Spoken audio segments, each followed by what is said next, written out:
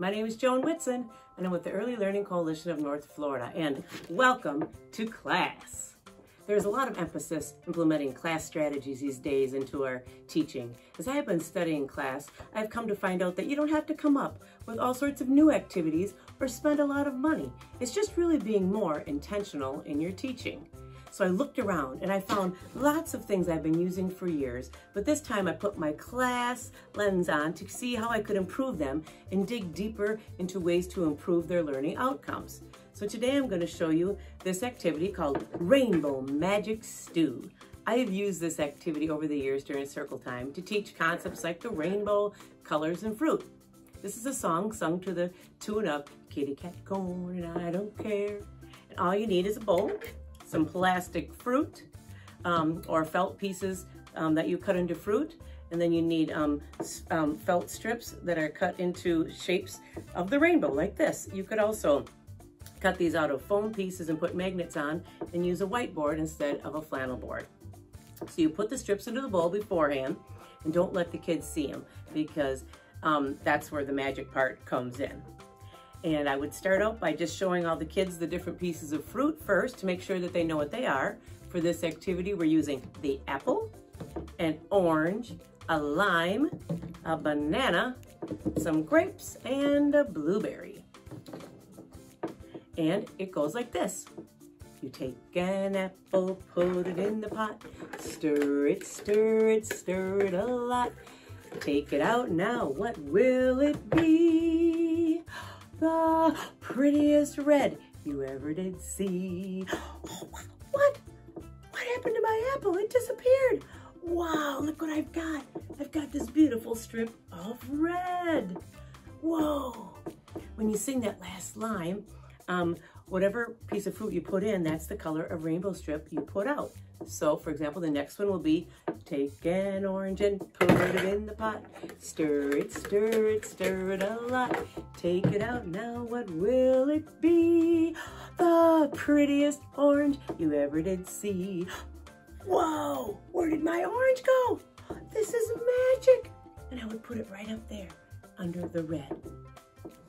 Then you do the rest with all the same colors and the fruit. So for the banana, you're gonna put that in, sing the song, pull out the yellow strip, then you're gonna put in the green and pull the lime and put out the green strip. Then you'll put in the blueberry and pull out a blue strip and the grapes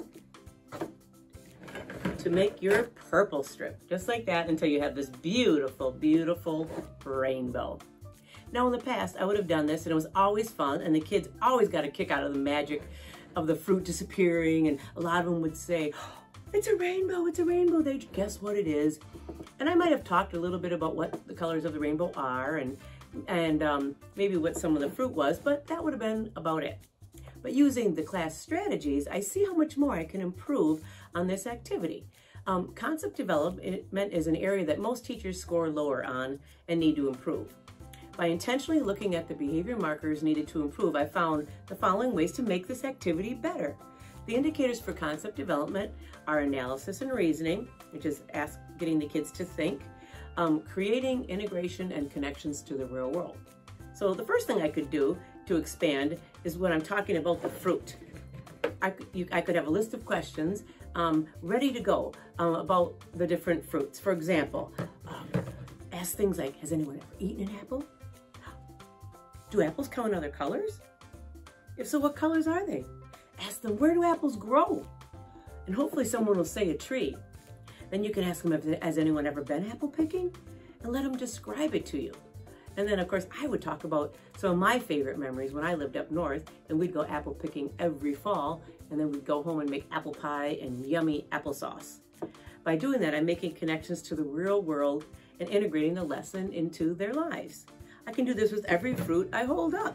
With the orange, I could ask, does anyone know what drink we use with this fruit? Or how do we make orange juice?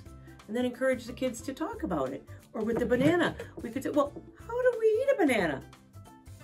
There's so much discussion that can happen about each of the fruit. And then when I'm talking about the rainbow, I would still go over the colors and have the kids, of course, name them. But I would ask more questions this time. because asking questions, especially open-ended questions, are the key to getting the kids to start using their thinking and reasoning skills. So a couple questions would be, well, what is a rainbow? Does anybody know? Has anyone ever seen one? Where do we see them? Let the kids talk about their experiences seeing a rainbow. I would share how recently I went to the beach after it rained and I saw a double rainbow in the sky. Offer a definition of a rainbow. A rainbow is an arc of color in the sky that can be seen when the sun shines through falling rain. It turns the white light into 7 different colors.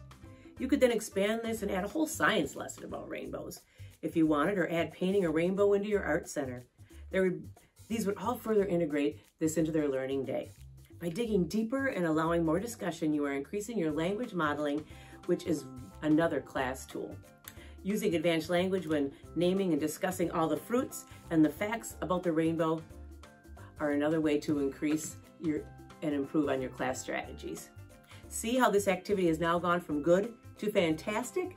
Because I focused on the child's understanding instead of on just rote instruction. I'm going to continue looking for more activities I've already been using to see how they can be improved. I hope you will take up this challenge as well. Try this Rainbow Magic Stew activity too. Bye. Class is over.